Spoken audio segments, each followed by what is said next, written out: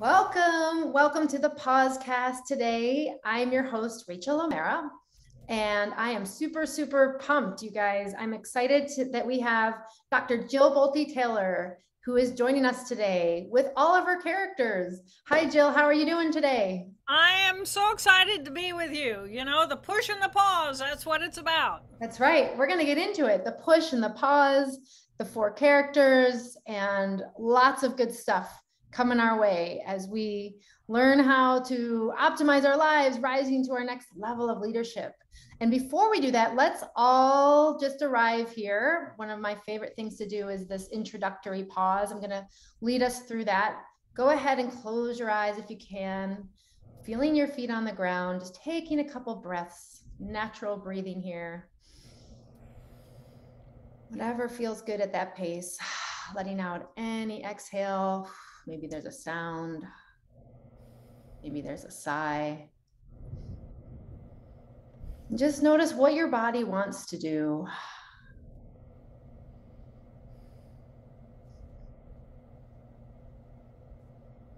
Is there a certain part that feels like it has a message for you today? Simply acknowledge that. Go ahead and take one last deep breath, inhaling through your nose if you can. Opening your eyes, coming back into the room and just noticing all of the colors and the textures, beautiful space that you are in. Exhaling, setting your intention for this time. All right, well, I wanted to give a little introduction. I know, Dr. Jill, you don't need too much of an introduction these days, but for anyone who says, that name sounds familiar, how do I know that name? Well, you probably do. So Dr. Jill was in 2008, had a TED Talk called My Stroke of Insight, and it was really the first TED Talk on the map that went viral. And so you may have seen her holding up a brain and explaining what that brain did as she had her stroke of insight and had a very experiential share around how she was conscious in one side of her brain and really just changed up everything from there for the rest of your life. Is that right, Dr. Jill? Oh, changed everything. Yeah, so Dr. Jill studies the brain for a living. And is it okay if I call you Dr. Jill? I can call you anything else. You can call me anything. Yeah. Okay, perfect. Maybe I'll call you by a character name when we get there. I don't know. That'll be fun. Yeah, so Dr. Jill, not only did she have the TED Talk, but she has written two books. One was around her stroke of insight, and then her latest book came out with Hay House in May of 2021, Whole Brain Living. And that's a lot of what our focus will be today, because this is an incredible book. I got to tell you, you don't know this yet, Dr. Jill, but I spent a week of my summer studying you at the Right Foundation, where we study human potential. And your book was our topic, and I couldn't put it down. I just learned so much about my characters and my parts. So that brought us to today, where Dr. Jill is on the Pausecast. And I'm just so excited that you're here. And we're going to get into the push and the pull of the pause and talk about what it is that goes on within our own brains, where we feel these different maybe tugs and pulls of different, so to speak, characters. So Dr. Jill, my question first off the bat is, tell us a little bit about just an overview potentially of these four characters, why you wrote the second book, Whole Brain Living, and how that got you to where you are now.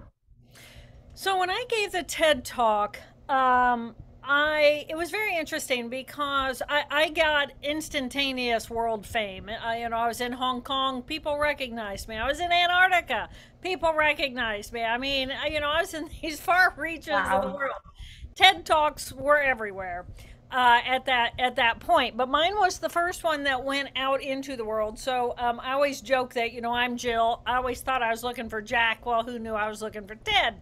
So we got exploded in the world in '08, and people treated me with an incredible sense of reverence because of the journey that I took and the journey that I shared. But that wasn't what I wanted. What I wanted was for each of us to show reverence for ourselves and for one another. So if for me the TED Talk was, you know, great and fun, but it missed my point. And so it took me years and years and years of trying to figure out, how do I communicate about the brain in a way that people can really relate to it and understand it? And I was giving a presentation at a conference for a corporation. And I said, you know, I love talking about the brain in this day and age because people pretty much know the language and they're excited about it. They know about the amygdala and the hippocampus. But the fact of the matter is we have 2 amygdala and 2 hippocampi and 2 very separate emotional systems, one in the right hemisphere and one in the left hemisphere. And there was literally an audible gasp in the room. And I realized that's the key. People don't realize, just like we have 2 thinking minds, we have 2 emotional groups of cells. And so I ended up writing Whole Brain Living, the anatomy of choice, and the 4 characters that drive our life. And the 4 characters are these 2 different emotional groups of cells, intra-relate, they result in specific skill sets, and they end up looking like characters in our lives. So we have these 2 emotional characters and these 2 thinking characters. And when you stop and you think about these characters inside of yourself, then it's pretty easy to recognize, oh yeah, I know that character in my left thinking brain. Oh yeah, I know that character in my right emotional brain. And then when I start having conflict, it's like, well, who's talking to who, or who's criticizing who, or this is a choice between which of my characters. And when I wake up and I'm just not very happy and I just want to say no to everything and everybody, what's that about? And that's actually one of the 4 characters. So the 4 characters are based on the anatomy of the brain. And we have the power to choose moment by moment who and how we want to be. Right. So we don't just have one character, which is, I think, what we think of traditionally, right? Historically, we've got our brain and the messages we hear inside, and yet you're here to tell us, no, that's not the case. We have these 4 elemental characters that can switch around like they're at a baseball diamond, batting around, you know, 1's up, 2's up, 3's up, 4's up. And they are. And they are. And once you get to know these different characters, then it's like, oh yeah, oh yeah, oh yeah, oh yeah. And they're just, because we can only think or feel one thing at a time, we're actually passing the microphone between these different parts of our brain that are trying to create balance. So what say do we have in you know, creating our own choices and creating our own balance? And we've got a lot of choice. We have more choice than I think we realize a lot of times, right? And so that's, I think, the strength of this book and what you're sharing with us today. We're going to get into the characters and talk a little bit more in depth about those. I also know, though, that pausing is a near and dear topic to you, and we were just talking about it before we went live on the push and the pull of pause. And I'd love to hear from you, knowing why and how that is so important in relation to these characters. Like, how do you think of it in terms of why is that so important? Well, I think about it at the level of brain cells, because I'm a neuroanatomist. So I think about the anatomy of the brain. And, you know, as a biological creature, whether we're a single-celled organism or a human being, we have 2 different cycles inside of ourselves. We have positive feedback and we have negative feedback. But what that means is that, let's say I'm hungry, and so I eat food, and then I'm not hungry anymore. So that's a negative feedback loop, because that means I'm driven by the loop, I'm hungry, and then I'm satisfied. So it neutralizes that loop. Well, a positive feedback loop then is I take cocaine. I like cocaine. My brain says, "Oh, I want more cocaine," and so I then take more cocaine, and I go, go, go, go, go. So in the negative feedback loop, we actually end up with a push, I want something, and a pause with a satiation. And it's just like everything. I mean, if you look at your life, when we're awake, we push, we go, go, go, input, input, input, and then we go to bed at night, and this is the big pause. And during the night when we sleep, in the pause, we're not bringing new input into the brain cells. Instead, they're sorting out, creating order out of everything that we experience during the day. And then the macrophages go in, the microglia are like garbage cleaners, and they go in and they clean up the waste, because you got to remember the brain is filled with brain cells. Well, brain cells are little living creatures. They eat and they create poop. So when we go to sleep, it's the pause. It's time for that to get cleaned out. So if this is one reason why if we skimp on our sleep, we get foggy in the brain. Well, you know, we got some waste in there from the cells that need to be cleaned out. So it's really critical that we allow our brain to sleep. And when the brain sleeps, it doesn't just clean the waste out of the cells in the brain. It cleans all the waste out. It fuels up the lymphatic system so that can move those big molecules, so that we can actually move all that into the digestive tract and then dump that out. So we have to have this balance between the push and the pause, no matter what we're doing. And we know that even as a sports, if you're involved in sports, I'm a swimmer. And when you swim, you stroke and you glide. And you stroke and you glide. I mean, otherwise you stroke, you burn out the system, right? It just gets overrun. So, but if you stroke and you glide, and you stroke and you glide, then you kind of like with every pause, there's this reset for the muscles so that they can begin again. So yeah, it's life is this balance between the push and the pause. Yeah. Oh, so good. And I love your sports analogy there. Knowing whatever, I think I'm a rower. So if you don't pause between the strokes, you're just doomed, right? I'm going to go down in a blaze of glory, flying and dying, and run out of steam basically after probably 20 strokes. So that's really important. Totally get it. Exactly. Yeah, no, I'm a rower too. I got a beautiful shell here on the boat, and it's magnificent, but and you know, it's such a full body. Oh, and then you just glide, and then I mean, it's magical. You know, we as a biological creature, we're just magical, and if we just push, we kind of miss out on the magic, and we burn too much energy in the push without that pause. We miss the glide, you know, and it's in the glide that we allow ourselves to shift out of the push part of our brain into the pause part of our brain that is experientially right here, right now. And that's where magic is. Mm-hmm. Wow. Yeah, you're singing my song, Dr. Jill. So good, because what I'm hearing is we're over-indexed on that push, right? We are as a society and a culture, and it's just what we've been rewarding ourselves with. But what I'm hearing is like from a cellular functional level, that is not how things are designed, whether it's our bodies. Yeah. And look at our society. I mean, we are skewed to the values of the left brain, which is the push, no pause. Pause is a waste of time, right? It's a waste of time. It's a waste of energy. You're wasting your life. It's like, no, it's the balance. So in order to be healthy, if you just keep pushing the push button, that's the cortisol. That's the stress circuitry inside of our brain.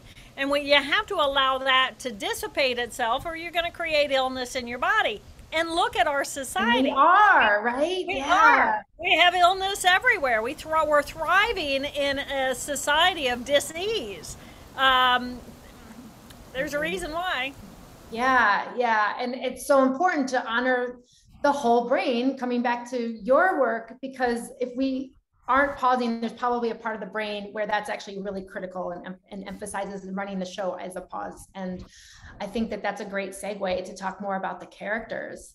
So let's get into it. So I know from your book and the work that you've done, the four characters are there, and we've got character 1, 2, 3, 4, right? So we can go in order there a little bit, but just high level, character 1. Actually, can I share what I think it is, and then you can kind of elaborate? Is that kind of okay? Okay. So before you go there, the way that the mammalian nervous system develops over time is we have like a reptilian brain, which is brainstem. And then the difference between a reptile and a mammal is the addition of new tissue on top, and that's the emotional tissue. So we have an emotional in the right hemisphere and emotional in the left hemisphere.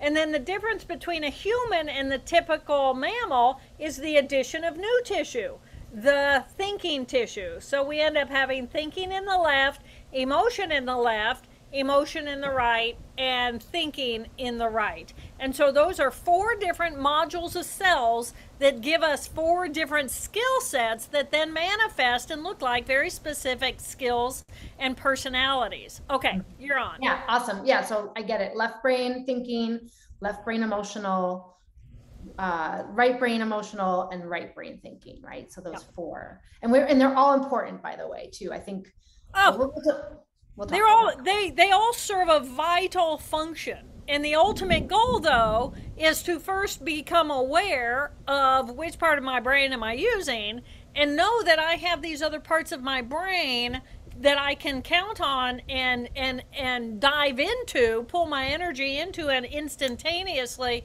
become and embody that character. So giving us power to choose moment by moment, but you have to know what your choices are before you can choose. Mm-hmm.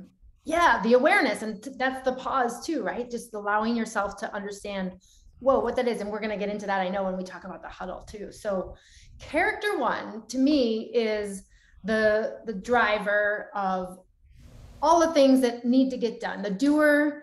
And there's that hard and soft aspect of it too, where it might be like really trying to run the show because I'm a taskmaster and I got my things to do. And so I go off and do all those awesome things. It's analytical. It focuses on what is it that needs to get done next. It's like that character that's, if it's really strong, especially if we're analysts and in the world of our work world now, probably like I was in technology working at Google, and like, man, character 1s were everywhere. and then that softer part is also maybe driving the show, but maybe a little less indexed on like, you got to do this now, we need it now, productivity, blah, blah, blah. That's my character 1 thoughts. I'd love to hear what more. So character 1, now, first of all, I just call them character 1, 2, and 3, and 4 for other people, because I think it's important that we give each of our 4 characters a name that means something to us. Have you named your character 1? I have, yeah. So this is Rebecca. This is diligent Rebecca. I'm Rachel, obviously. So Rebecca is like my alter ego of just getting stuff done. Getting it done. I'm in the middle of a storm. I hear that. Are you okay with that? Is it too loud? That's okay. I think it adds the life force more, even more. Exactly. Yeah, we're in the middle of it.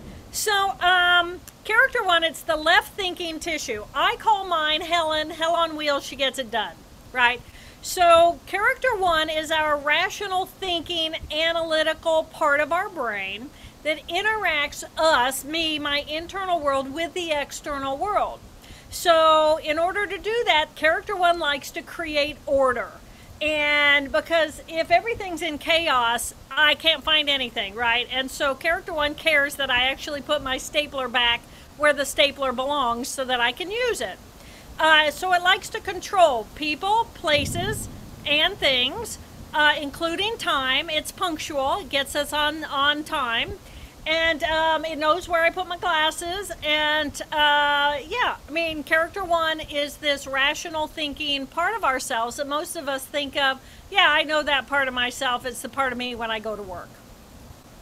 I think one of the most powerful things you can do is name your character 1, like you were saying. So yeah, you're thinking left brain running the show, rational thinker, what would you name your character one for anyone who's listening? Because I think this makes it so much more tangible, because we all relate to this, right? And like, what would you call that one quartile of your brain? And just, we're going to be naming all of them, I think, too. So I think that's one really good way to bring this home as an exercise for all of us. So character ones, and just think if that's yours. Do you have a character one who's strong? You know, I think of that because I feel like our world is so strong already in that right type of thinking. Yeah, character ones rule the world. They think hierarchically, they communicate with language, they think linearly across time. I, me the individual, I have a thinking part of my brain, that's character one. I, me, have an emotional part of my brain, which is character two. So as we think about characters 1 and 2, they're both in that left hemisphere. And the biggest difference between the left hemisphere and the right hemisphere is that the left hemisphere has a group of cells that defines me, my name, my detail, where do I live, what's my phone number, what do I like, what do I dislike, what do I think is right, what do I think is wrong, what do I think is good, what do I think is bad. So all of that judgment that I, the individual, make rationally is character 1. And then how I feel about all of that stuff is the character 2. And the thing about character 2, left emotion, is that this portion of our brain looks at the world, looks at the present moment, takes the information about the present moment, runs through a filter of my entire past and says, give me a reason to say, no, I don't like this, I don't want this, I don't want it in my life. So it's my push it away. And if it's in my face, I'm going to blame you, or I'm going to get mad at you, or it's also my alarm, alert, I don't feel safe. So if I don't feel safe right here based on something from the past, let's say, you know, here I am, I'm on a boat out in the middle of nowhere in a horrendous storm. And I have had some very exciting experiences in where I have had 60, 70 mile per hour winds run through and break my ropes and the boat goes flying. Well, I could dwell on that as my little character 2 and say, oh, I don't like storms. I get scared when the storms get. I'm afraid of the wind. I'm afraid when it rains. I'm not happy out here. This isn't good. And that's my little character 2, and it's my pain from the past, which is kind of the alarm saying, okay, let's look at this, and I can hook into that trauma from my past, and I can reflect upon it, and I can learn from it, and I can grow from that, and then I can bring safety to that, or I can really just, you know, huddle down and I'm gonna hold on to that fear of every bad thing that ever happened to me in my past. So this is where my trauma is, and this is also where my addiction tissue is. So character 2 carries a heavy burden of all of our fears and our emergency fears, but character 2 holds that so we can explore it with other parts of our brain, so we can grow and learn from it. And that's the only way that we can have personal growth, is to actually have this character 2 and then create other relationship, evaluating and loving and supporting and thinking about and reflecting upon and setting up a new plan in order to find freedom from our traumas from the past. And I feel like that is something that historically we're conditioned to ignore or not listen to or stuff down, right? I know your 4 characters corresponded the Jungian archetypes, right? So this would be the shadow side, the character 2, which I think hits home for me in that sense. And all the things I don't want to admit about myself, or the things that hold me back, and that personal growth can't happen if I'm not in touch with that. Yeah, character 2 gets a bad rap because it's pain. And pain, if we look at pain and we say pain is bad and we don't want to touch the pain, we just want the pain to go away. Well, many of us have, you know, gone to therapy for 20 or 30 years to talk about and to routinize and to evaluate and try to understand how did that pain come to be. And so a lot of people say, you know, I don't like my pain. I squash it down. I don't want anything to do with it. And it's like, pain is just like a little red flag saying, hey, we have a little problem here. We need to look at it. We need to grow from it. We need to relate it to the present moment, because our pain from the past is in the past, it's not in the present. So we can nurture it and love it with other parts of our brain. We can heal our trauma. We can heal our pain. And then we can pull the energy out of that character too and go back into other parts of our brain. That is so, so important. And I want to underline that for all of us listening, because this is not the norm, I think, of how we do think about pain. Like you're saying, we want to ignore it. And what I'm hearing you say, Dr. Jill, is that if we actually just treat it like another character, right? Neutral, objectively helping out this part. It's not about pretending it doesn't exist or not dealing with it. Actually, it serves us to deal with it. And we can use the other characters to bring it into the fold so that it is less painful, or that it does heal. And that's what I think is so powerful about your work, this whole brain aspect of how this part has a place. Yeah, and a lot of, so many people say, oh, I hate that part of my brain. Can we just cut that out so I don't feel that anymore? And it's like, the best way to really manage that part is to, first of all, recognize you're okay. In the present moment, you're okay. That pain is pain from the past. And we're bringing the pain from the past into the present moment. But what do we do with it? Do we just let it be more pain, or do we actually love on it and say, whatever that pain was from the past, whatever that trauma was, I'm stronger because of it. I survived it. I'm a survivor. So what can I learn about how to prepare based on what I can learn? Okay, I don't set myself up. I'm more careful in these kinds of situations. I stay away from those kinds of people. Okay, I push away. I put a healthy boundary between me and these people, or whatever it is. What can I learn from my trauma? And recognize that trauma is simply a group of cells inside of the brain that is routinizing in itself, and more pain, more pain, more pain, grow the pain. But what we need to do then is come in as the other character profiles and say, yes, we feel pain. And we're not alone. This little character isn't alone. I can bring love and support and say, oh my gosh, we survived that pain. Wow, we got a superhero inside of us. And what can we learn from that situation so that we can set ourselves up for more success?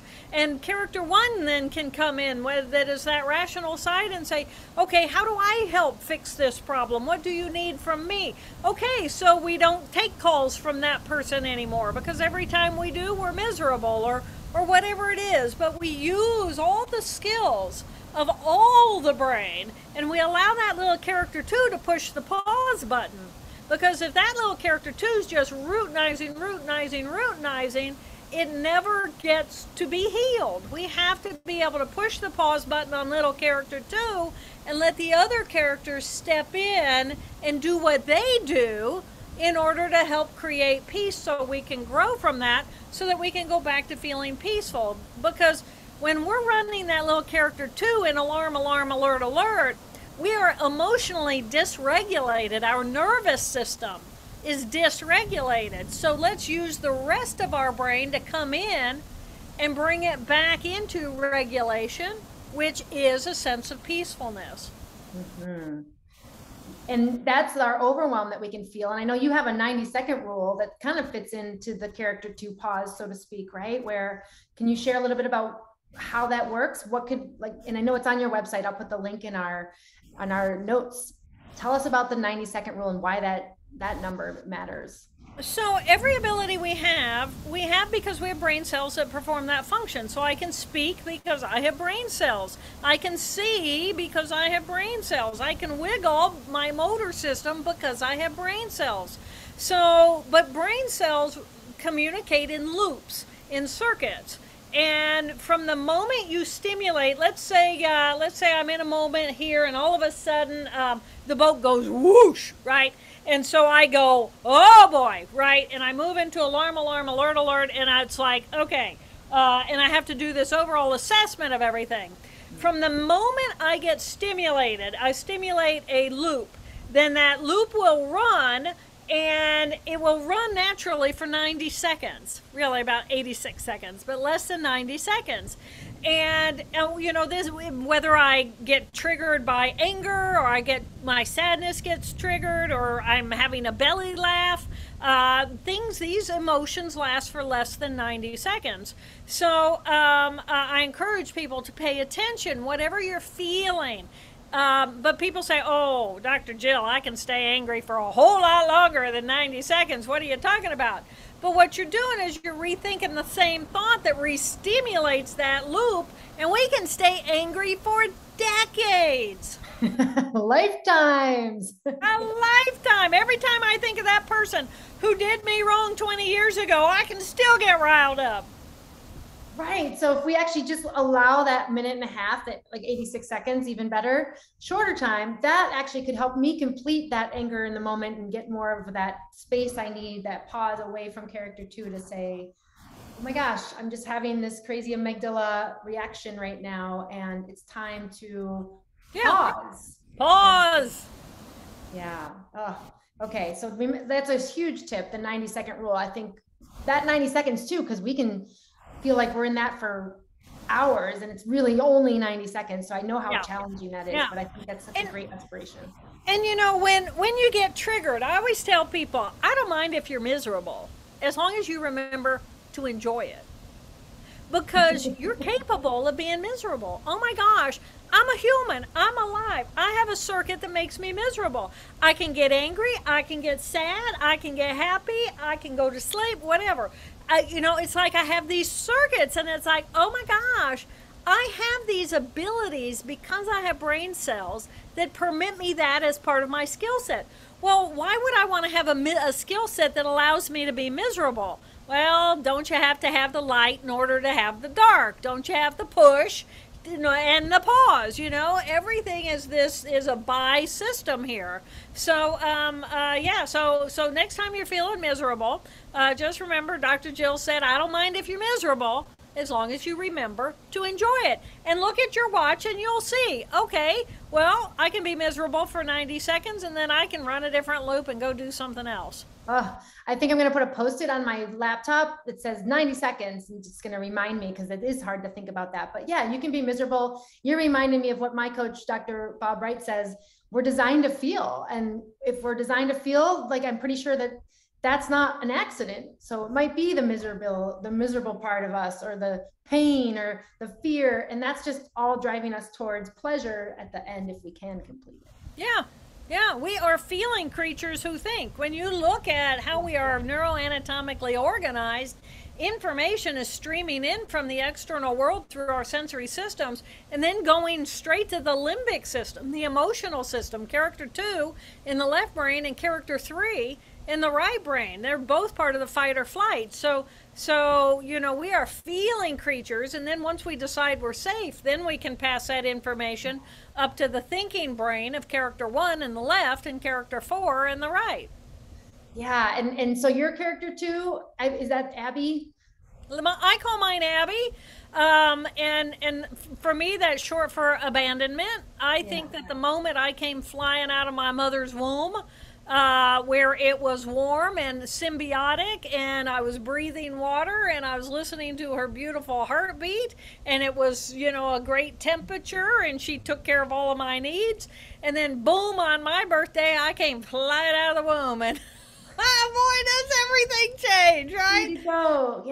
So I call mine Abby for that instantaneous, because in that moment, everything changed, and in that moment, now I become this creature that is capable of not just being in the present moment in my right hemisphere, but then that left hemisphere is going to bring information in about the present moment and start comparing it to my past and projecting into my future. So then I end up with these two hemispheres that are completely temporally different time zones. It's amazing. Yeah. I really related to your Abby abandonment. So I named my character to Abby, and now I have a little part of me there that is endearing because of that name too. So I love that. I love it. So let's go to character 3. I feel like, 2 is a big one, right? So 3, the right brain emotional. Yeah.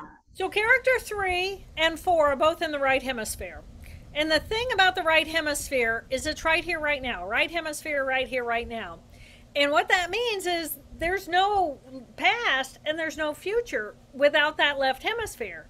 In addition, there's no me, the individual. All there is the present moment. And the present moment is I am this mass of 50 trillion beautiful molecular geniuses, these magnificent cells that have differentiated in order for me to have a motor system so I can move around. Oh my gosh, I have language, I can communicate, I have ears, I can hear. Oh my gosh, I got a liver that filters stuff. I mean, it's amazing, this magnificent collection, but they're all in the present moment, right? All the cells in my body, they're in the present moment, except for that tiny little group of cells in my left hemisphere that says, me, the individual, I have a past and I have a future. Wipe those out. I don't have a like that anymore. I don't have any memories. I don't have any recollection. I don't have any preferences. I don't have any past. All I have is right here, right now. So the right hemisphere is processing right here, right now. How do we know how we put them together? By some 300 million axonal fibers crossing between the two, so they both, you know, I feel like I'm one person, right? I feel like I'm me and I'm real and I have a past and a future and I can bring my mind to the present and whatever, but there's really four of us. So the other two that are going to be the emotion, what does it feel like to be in the present moment? How much humidity is there in the air and what does that feel like against my face? What does it feel like to have the clothing on my body and to have the glasses on my face? What does it feel like experientially as I dive into the water and I feel the pressure against my body and I feel the temperature of the water against my body? What does it feel like? And there's no me, the individual, because that's in the left hemisphere. So I am energy. I'm the energy ball that is all around this collection of cells, and there's no boundary between me and other people, because without that left brain, we're not individuals. We're just this collective whole. So the right hemisphere, it wants to go, and character 3 wants to go and be experiential, and it wants you to go too, because oh my gosh, there's more energy if you come too, and oh my gosh, and it likes an adrenaline rush. So come on, Rachel, let's go bungee jump. Let's go right do now. something Let's fun. do it. Let's go zip line. Let's go do it. Right. And sometimes it's a good idea, but because it doesn't have a past or a future, and it doesn't define what is right, what is wrong, what is good, and what is bad, one of us might decide that something illegal sounds like a whole lot of fun. So our prisons, jails and prisons are actually filled with character 3s who made some bad decisions. Right. Yeah. Yeah. And reality. But let me also say this. It's that character 3 that there is no right and wrong or good and bad. So it's creative. It's open to possibility. It's innovative. It's entrepreneurial. It's about anything goes. It's all possibilities. It's excited. It's right here, right now. Big enthusiasm. It's creative. It's wonderful. It's a wonderful part of who we are. But it needs some of that rein it in with the left brain, right, wrong, good, bad, in order to keep it out of trouble. Yeah, it needs that balance a little bit is what I'm getting. And this is our playful side. And so much of our life experiences can feel that joy, all the things that like all of us have individual things that will bring us joy and do as we want to feel better. And those are the things that character 3 can bring us. Exactly. And some people will say, oh, I don't have any creativity in it. So no, you're wired for it. But what's your character 1 saying about, you know, if your character 1 thinks your character 3 is a waste of time, then you're not going to be permitted by that character 1 who's going to drive you hard into right and wrong and good and bad. They're not going to give you time to play. But again, it's about the balance, and the pause is play. And if we're workaholics, we all know that leads to stress and disease. What's the break? What's the pause? And the pause is all these things that we do, billion-dollar market, yoga, meditation, mindfulness, all these things that we do in order to activate ourselves into that right brain play experience, to pause the circuitry of the left brain. And our genius is in our right hemisphere. If all I'm doing is running my to-do list, that's all I'm doing is I'm running a to-do list.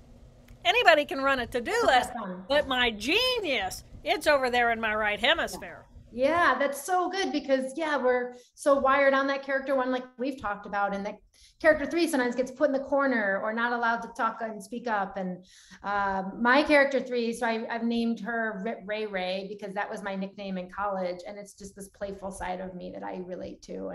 And you are, I want to say Pigpen, yeah. I'm Pigpen. Remember Pigpen, Pigpen? yes.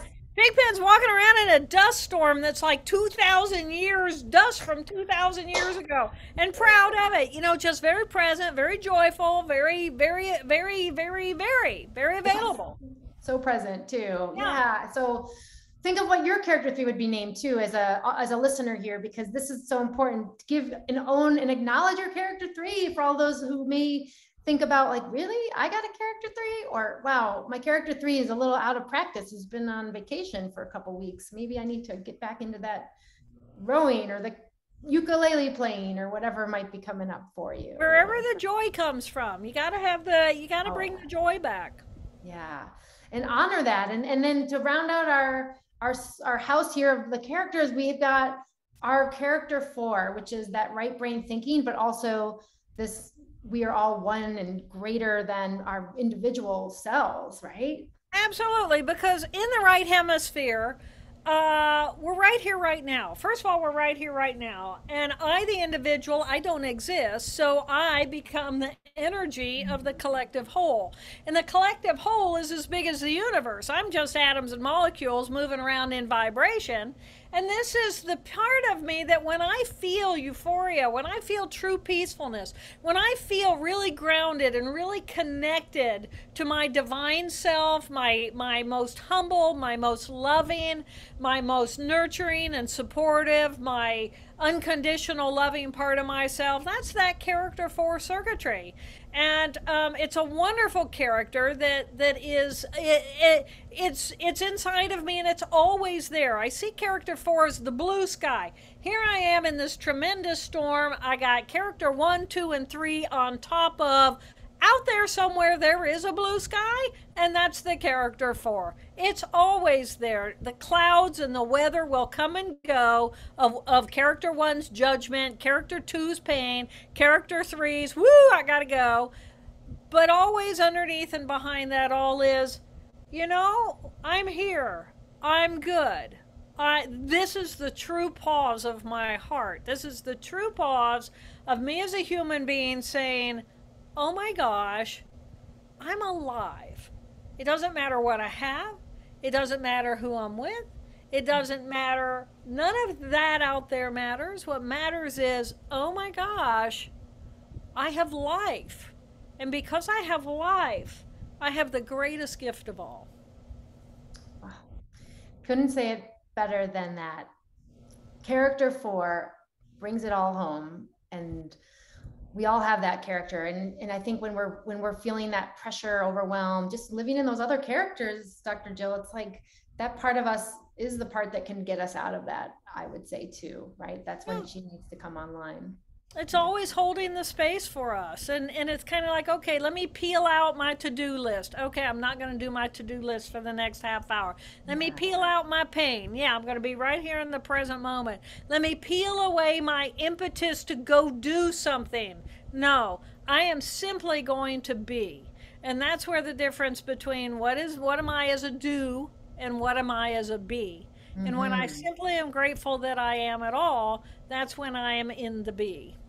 And to sit in that space, I think is the sweet spot, and the duality, right? The duality of all of my humanness and these parts of me that are the do, which is where I'm seen and heard and get these beautiful yearnings met. But then if I don't have this higher self, like the big S self, right? And the universal part of me, that character four, then I am not connected to the greater whole. And that's I think the whole point of all this. I heard you saying, you feel like you're in a character four and you're just like, these other parts are moving around, and that you live in that a lot. And I think that's something that is very inspiring and courageous, right? Like, wow, what would it be like if I just was in that space anytime I could want to go there? It's amazing.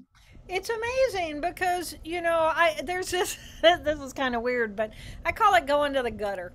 And I encourage people, I have been in several, I'm 63, I've been in several really bad car accidents. Mm. And, knock on wood, so far I'm still with us. But, I picture myself having that trauma and I'm laying in the gutter and I'm literally laying in the gutter bleeding. And I feel the wetness and I know if I'm lucky, I have 60 seconds left of being a conscious living being. And in that space of knowing that life is gone, it's not about saying goodbye, I'm gone, that's detached. Character 1 is gone. Judgment is gone. Character 2, the pain is gone because now I'm right here having this experience. Character 3 isn't going anywhere because I'm not getting up. I got 60 seconds of simply being grateful that I existed at all, that I was alive. And I feel that life draining from the body. And it's like pop, knowing that when I come out, I'm going to be even bigger, the character 4, no longer tethered to this organic mass. And that's a very humbling space to go. So whenever I get stressed, believe it or not, I go to the gutter. You go to the gutter? Really? Yeah. It's my pause. It's like in that perception of self and imaging, character 2, you might as well be quiet, it's over, right? Character 1, you might as well be quiet, it's over. Character 3, might as well be quiet, it's over. Go to character 4. So that's one way that I visualize and I feel and I experientially find my way to that character 4. And that's what's left. And that's what connects us to our higher selves and the universe. I'm a big believer of that myself. I know my character 4 is doing a lot of growth these days. So I am looking forward to something like that, like a visual that can be a pause. And I think of myself spinning on the planet and gravity and the universe. And what does that mean? It's the same idea, a little less graphic, I guess, but it works. It works for Whatever me. works, I don't care how you find your 4. Yeah. So, and that to me is the beauty of the book, Whole Brain Living, is there are chapters that will take you to each of your characters. Here's your skill sets. When do you see your character 1? Where does she come out? Where do you see your character 4? Where does that part of you come out? Who hangs out with your character 1? Who hangs out with, when you're in your character 2 pain, who do you call? And when you call them, who are they being when they come to you? Are they misery loves miserable company? So my 2's going to call someone else who will let me whine and complain, and they'll whine and complain, and we'll just magnify the whine and complain. And sometimes that's like great, for character 2. Or do I call a character 4 to come in and I just need to be held. I need to vent. I need to be loved. I need to be supported. I just need to be loved by character 4. And getting to know your own network of your own 4 characters, this is golden, because then all of a sudden you know the neural network of who you are. And there's nothing more powerful than knowing the network of who you are. The fabric of our lives, right? Like those tapestry of all of us together. Let's get into the huddle, because I think that's a perfect blend of the brain. Tell us about how we move into what do we do? Why is the huddle helpful? And I know you've got a great one-sheeter on this as well. And so the brain huddle. So what do? I have all 4 characters. Okay, so that's great. I can learn a lot about myself. But in my moment of need, I need to be able to, and usually it's the need of character 2. Because when I'm in my pain, what do I do? Because I can say things I shouldn't say. I can do things I shouldn't do. I can ruin my whole day. I can ruin my wedding night. I can ruin my relationships. I can ruin everything. Yeah, that's all character 2. So how do we save ourselves when we really need it? And I call this BRAIN, BRAIN, acronym so people can remember. And essentially what you do is, and I encourage people to practice this literally in the beginning 20 times a day, 20 times a day. Yeah, a day. 20 times a day. Because it's just cells and circuitry. And the thing about circuits is the more often you run a circuit, the stronger that circuit becomes. It begins to run on automatic, and you create a habit. So I encourage people to really practice a brain huddle. It can save your life. It'll save your life a million times. So B stands for breath. Isn't that the pause? Bring your mind to the present moment. Breath is in the right here, right now. There's no breath in the past. There's no breath in the future. We breathe right here, right now. I can inhale. I can hold that. I can exhale. I can increase my frequency. I can increase my amplitude and my volume. Oh my gosh, right here, I breath. Bring your mind to the present moment. Why do I do that? In the present moment, then, I recognize which of my 4 characters actually called the brain huddle. And this is why I encourage people to practice, 20 times a day. Pay attention. Were you in your character 1? Did your character 1 call the huddle? Because, you got a timer on your watch on your arm that pinged because you set it so that you would take a huddle. Your character 3, playful. Oh yeah, huddle, huddle, huddle. And sheep, that little character, it always wants to be with everybody. Character 4 can call a huddle. How is everybody? Come online. It's bring them all online. And character 2, it's okay, well, I'd really rather be miserable, but all right. Because the thing about character 2 is pretty content in its pain. Right. Mm-hmm. And so it takes a lot for little character 2 to actually open it up and say, okay, I'll let you guys let me out. Let me out of my pain. Fine. I hear that one in my head. Fine. What is it? Fine. Fine. You want to meet? Fine. Okay, fine. I love that. Exactly. Fine. So B, breath. R, recognize who called the huddle. A, appreciate, it doesn't matter which one called the huddle. Appreciate the fact there's 4 of us in here. All right, there's 4 of us. Great, appreciate. I, inquire. Well, how is everybody? And who do we, as a collective whole, who do we want to have come out in the next moment? Because we have the power when we're in the present moment, aware of everybody, to actually choose, okay, well, I'm not done chewing on you. Okay, here's a great example. Well, and then N stands for navigate. Navigate moment by moment by moment. So let's say you and I are fighting. And one of the things about character 2s is 2 character 2s in argument will never find a resolution. Never. Somebody has to get out of the 2 and become a 1, a 3, or a 4, become the better person, right? Yeah. I'm not getting out of my 2. And then the telephone rings, right? Telephone rings. And so then I pick up the phone. Well, Helen is a businesswoman. Hello? So I immediately jump out of my character 2, purposely into my character 1 because it's appropriate. So then it's yeah, take care of it. Okay, thanks, goodbye. I hang up the phone. Now, you're still there, right? And you're still available because you're still in your character 2. And I'm thinking to myself, now, what do I want to do? Do I want to jump back into my character 2 because I'm not done fighting with you? Or am I going to stay in my character 1 and say, we're going to take a break, at least 20 minutes, and I'll see you later, and we'll come back and we'll figure out how to communicate this better. And that's me consciously choosing to stay in my right then, as opposed to going back into my 2 to continue to provoke you and tit for tat. We have the power to choose moment by moment who and how we want to be in the world. And the way we do that, which I've had literally hundreds of thousands of people ask me, but how do I do that without a stroke? The brain huddle. You get to know who your 4 characters are, so you know what your choices are. This is the power of choice, the anatomy of choice, and the 4 characters that drive our life. So well said. Because that was my next question was, well, what if my 2 is just so dominant and all it wants to do is dig its heels in? Is it even possible to just take over? Can it do that? Is that even is that the choice you're talking about?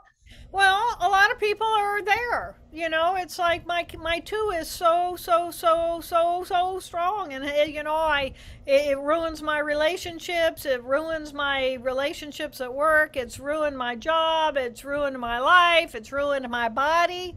And it's you need to look at your character too, and you need to love that little part of yourself. and get to know, well, when am I a character one? Am I? What do I take care of? Do I feed the cat? You know, do I at least pay attention enough to feed the cat? You know, what does my character three do? Do I like to read? Do I read to escape my character two? Do I paint to escape my character two? Well, you know, do I like to go for walks in nature? Do I ever feel grateful, filled with gratitude for my life? And you know, I think, and I am going to say this because, you know, in our society, suicide is so prevalent, and it's the character too, who is so miserable, so sad. And if we focus on the pain from our past, we all have pain in our past. Being alive moment by moment is a painful experience. And when you're laying in the gutter and you're releasing that, you'll know, you'll realize how hard this little body works just to be alive. But if we can find a sense of gratitude for anything at all, and you know, look at Katie Byron, look at the work of Katie Byron. It was a cockroach ran over her. She was lost in her two, and a cockroach ran over her, and she thought it was hysterical. And look at Eckhart Tolle. He was lost in his two and very suicidal, and then something happened to him that brought him also into the present moment. And there was a good example of a third person who have now become very strong character fours because they broke that pattern of their character two. So if you're in pain, if you're routinizing, if you're caught in that part of your brain, really I encourage you to look at whole brain living, because the first step is being willing to take your little toe and dip it into your character one, or dip it into your character three, or dip it into your character four, so you know you're not alone, because you're not alone. There's four of you. And you have the choice, and that's what I hear you saying, which is so powerful. I know we're coming up on time here, so I just want to wrap this up. You also, what I'm so excited about is you're coming out with a coaching model. So coaches are going to get trained in this, so we can support individuals who are wanting more whole brain living in their lives. So I know that's in the works. Yeah, thank you. Over the next 6 weeks, I've got a team of people who are genius at this kind of thing, building a whole brain living training, coach training. And I'll probably pilot that. I'm planning on piloting that over a 12-week period of time, sometime in the fall. And then from the coach training, we'll end up with a leadership training, and we'll go into how do you train children.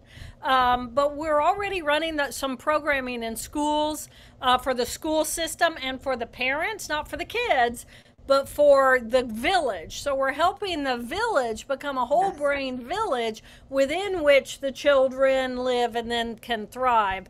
We're working with firefighters, with policemen, with cancer survivors, with medical physicians, I mean, you name it. And the way I work, ladies and gentlemen, is if you do something, if you have a network of people that you work with and you're excited by whole brain living, send me an email. And, you know, Dr. Jill at drjilltaylor.com. Send me an email and tell me about you, because I would then say, okay, well, how do I work with you so that I can empower you to empower your people with whole brain living? Because I live on a boat out in the middle of nowhere somewhere. I'd like to stay here and let you go do the work. Yeah, teach all of us to fish, and that way you can stay in the river, and we'll fish on the river with you, but in other places. So This has been so helpful, and I can't wait for more of us to learn about whole brain living and just being okay in these parts that potentially have been exiled, and all of the things that may not have been right now where we are. So thank you so much for sharing your wisdom and your book with us. You've already mentioned your website. Any last words, any words of wisdom to part, and where can we find you? You know, we have so much more power over what's going on inside of our heads than we have ever been trained.